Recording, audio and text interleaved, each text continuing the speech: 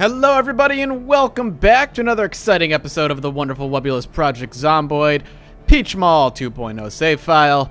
As always, let us continue. At the end of last episode, I believe we did some organization, brought home quite a bit of loot and quite a bit of food, and we will continue doing as we have been, which is that good old looting mechanism, moving out, getting some good stuff, coming home with it, and making our way and edging our way ever slowly toward the mall. And things have been going pretty well for our survivor here, Mathis Morgan, I think.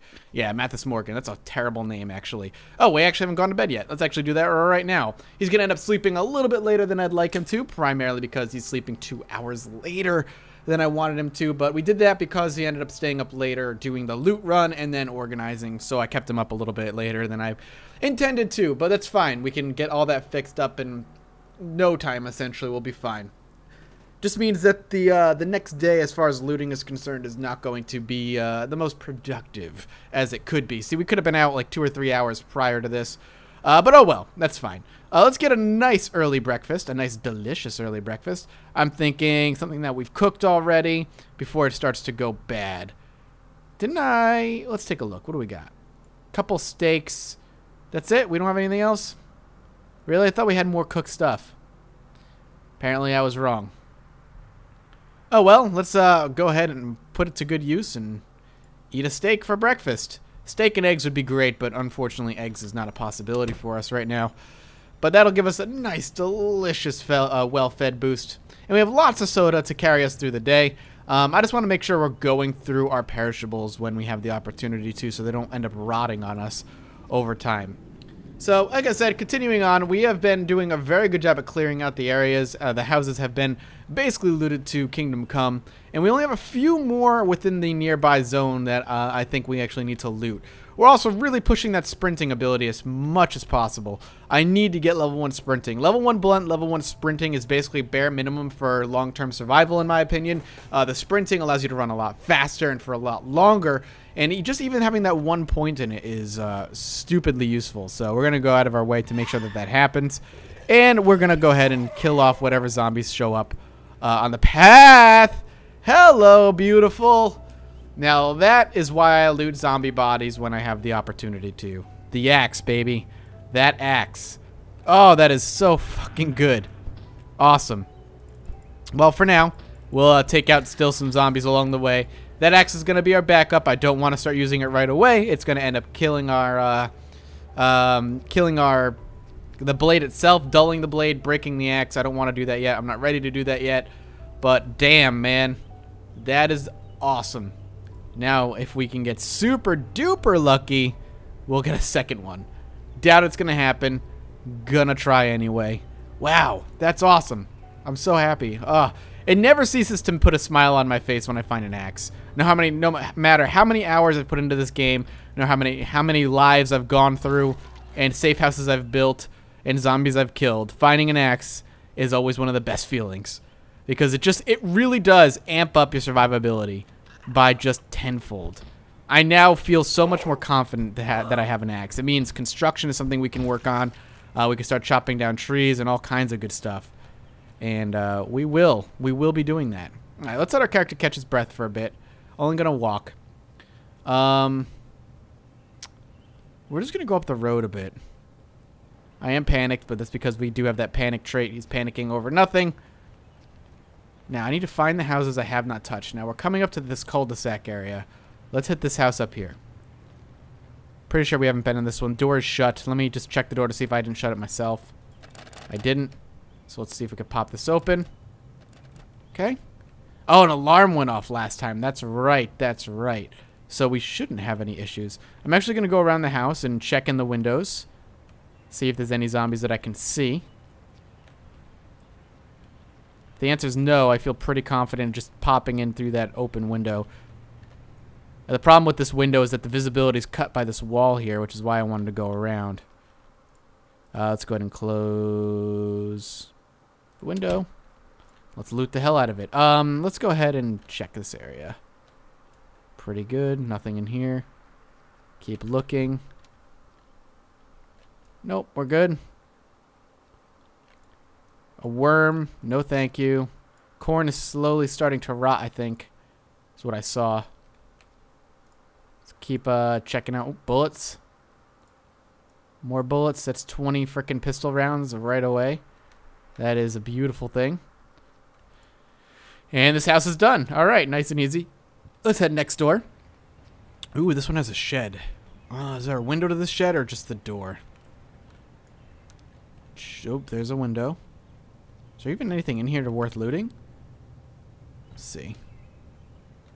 There is nothing here. It's alright. It's still worth checking. Bathroom. Could go into the bathroom, but I'm going to try and make it a point to check through the windows. This looks actually pretty damn safe. None of these are open, it looks like. Let's pop in. See, I didn't really feel the need to check through all the windows because this one had a beautiful view. And it's the same house layout as the other one, for the most part. Very similar. Big hiking bag would be wonderful if I didn't already have one. These are all empty if I remember correctly. Yeah, there's nothing on them. This is a bathroom, which I've already looked in. I know it's safe. Keep that door open. Nothing in these shelves. Wow. Eggplant and mayo. I'll take it. Food is food. Now, we're getting close. All right. Big house. I'm going to employ a couple of tactics here that I typically only save for bigger ones. First and foremost is window check. So going around, checking each window, taking a look inside, ensuring that I can't see any immediate threat. Luckily, this is a pretty big house with one big wide open room. So this room is almost definitely safe. Can't really see, oh, there's a window to this bathroom. Can't really see down this tiny hallway, but the rooms all look pretty fucking empty. So we're good there. Oh, there is a zombie. That's making his way around. Oh, couple zombies. Scared me. Killed him off. That was actually very lucky of us. Go ahead and wait and take him out. Come on. Good thing we caught them before they started banging on the windows. All right. Back to what we were doing. Pop this window open. A window, any window. This one's actually unlocked right there, but that's fine. We got into this one anyway. So the next thing I'm going to do, and I usually don't do this unless the house is big, is I'm going to go around and smack on each of the doors. The reason I'm doing this, and granted I've already looked in a lot of these rooms, but I'm going to do it anyway, is to possibly and hopefully stir up any zombies that may or may not be in the rooms that I wasn't able to see. And what will luckily happen if there are zombies while I loot this room is they'll make their way over to the door or to a window and they'll start banging on it because they heard noise. And if that's the case, I'll know that they're in there and I can be a little bit more cautious with myself. Now, it looks like I was pretty right in hearing that there were, and assuming that there were very little zombies around, as I'm not getting any noise from any of the areas. So we should be good. I am going to pull this into my bag and start cooking it. Another steak to replace the steak that I ate this morning. Now the electricity actually might be out. Oh no, the electricity's on. I lied. So while that's cooking, I can loot the rest of the house. Cooking it's going to take a long time. And I really only need to speed up time to cook it when I'm not looting, but we're fine. So the extra knife could be good. That's useful. Whiskey bottle's going to be useful later for when I want to fill it with water. And I could check the rest of the rooms while the steak continues to cook. Again, now I can feel pretty safe going into these rooms. Don't really need to worry about any zombies kind of attacking. I'll take the sleeping tablets. And there we go. Nothing in here. Only one more, but I assume is the pantry. Nothing. Alright, we're good. Oh, wait, there's one room. Wait. Oh, no, I checked it. Never mind. Okay, so let's pop the oven open. I'm getting hot. It's cooking. Can speed it up, speed it along a bit. Okay, it's cooked. Turn it off. And we'll take the steak. Beautiful. House completely looted in the safest, most methodical manner that I've been able to devise upon playing this game. So it's a common practice, I'd think, for hardcore survival simulator kind of players, is just ensuring complete and utter safety. Now this door is open. For a second I thought it was broken. I want to make sure there's no other door here that I forgot to crack open. Nope. Alright, so let's continue on. There are quite a few Zeds over here. That's not necessarily surprising. The alarm probably dragged them through the woods. They got distracted and forgot to continue on the direction they were going. By the time they got to where they were, the alarm probably stopped and they got distracted. A couple good easy 2-shot kills. I'll take those any day of the week. Not so much on that one. Very bloody zombie though.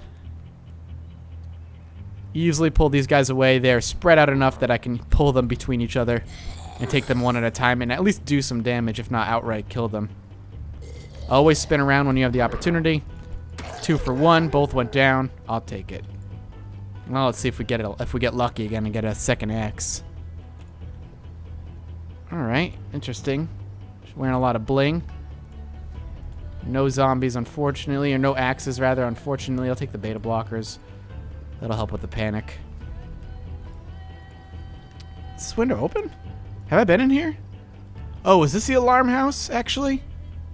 This might have been the alarm house. So I'm going to want to go back down that other way and see what other houses I may have missed. It's also getting really stupidly late. If the door's shut and the window's open, I'm assuming this was the alarm house. I'm pretty forgetful. There's a zombie coming on down, but I'm going to swing into the house real quick and close the window. Yep, this is not looted, but the window's open. Some good food here. We got to make our way back home already. Nothing here. Be very careful. Bathroom zombies have been my demise in the past, and I guarantee they will be yours eventually. Alright, let's go. Hey, buddy. No, thank you. Nice, easy kill. Let's get out of here. Alright, we'll come back and check out a couple of the houses down south that we haven't really looted before. Really? Wasn't I just in this house saying that? Didn't I loot this house? Yeah, I was.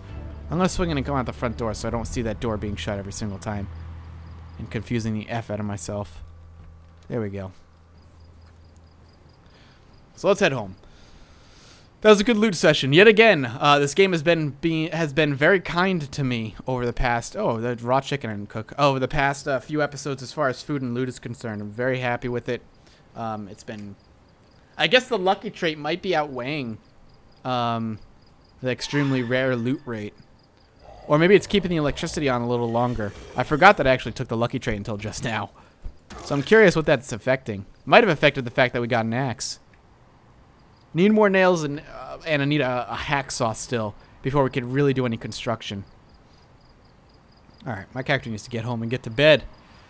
He's going to be on this awful 2,200 hour sleep cycle that I don't want him on. I want him in bed by 8 o'clock, not 10.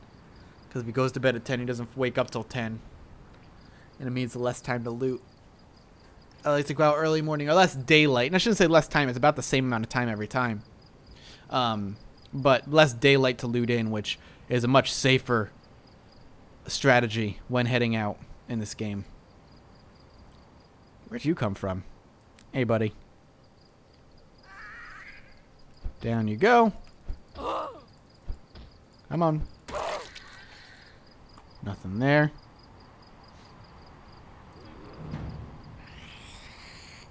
Down you go.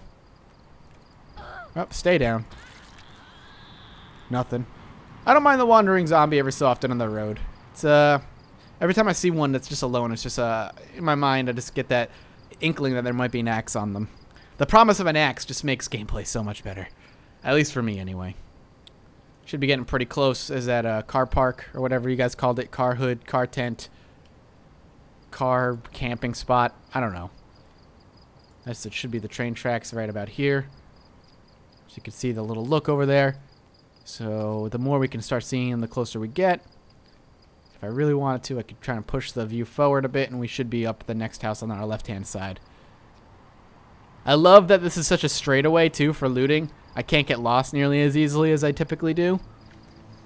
Granted, it means when we do eventually go away from this straightaway, I'm going to get lost super easily, but for now, it's nice. In we go. Let's actually put away our perishables. Broccoli, cabbage, mayo, chicken, corn, eggplant, leek, radish, steak, tomato. I don't think we have anything else. We've been putting everything in the bottom bag, so. And it's been working nicely for us. Okay. Everything else can go into this one, I think. This one. Chips. Keep the soda on me. Peanut butter. TV dinner. Whiskey bottle. Oh, I missed the instant popcorn.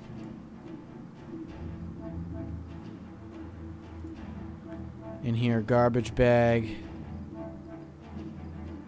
Beta blockers I'll keep on me. Sleeping tablets, not so much. We'll put the books in their proper space. Antidepressants, not so much. Books, on the other hand, we'll go ahead and slap these in here. I want to give this full graphic. I want to look like it has tons of books in it. Yeah. Perfect. Let's get our character in bed. A little bit later than I would like, but it works.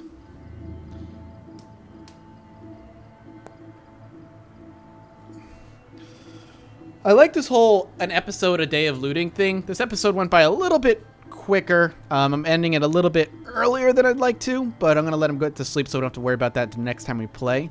I am going to end up wrapping this episode up here, though. Only about 16 minutes, 30 seconds in, but it's been a good looting run. We did a very good job. We have a lot of stuff now, which is nice, and I feel confident in going forward with an axe in our inventory, as well as all this backup food and drink. If you guys enjoyed the episode, you know what to do. Come back tomorrow for some more daily prison architect, Project Zomboid. And consider hitting a like, as it helps me out a great deal. And as always, I'll see you guys next time. Bye-bye.